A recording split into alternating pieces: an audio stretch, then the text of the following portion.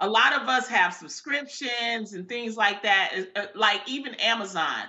And so Amazon has this like Amazon Prime, and a lot of people subscribe to it. And it's like 1 day shipping or free shipping or 3 day shipping. Well, now because of the coronavirus, the shipping has been delayed. Sometimes you can't get a package until June. I just ordered some stuff last night, couldn't get it. So now people want their subscriptions back.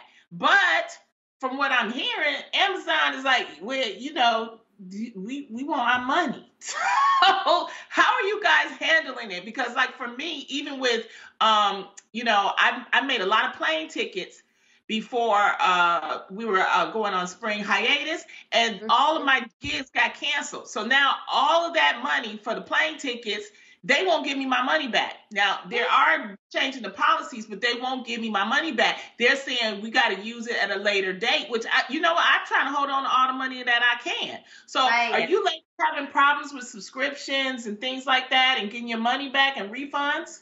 That's crazy. I'm having problems with my Wi-Fi.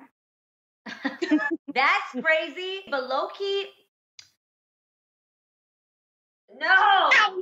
Oh my Guys, this is a wacky Wednesday. This is crazy. We're never this bad.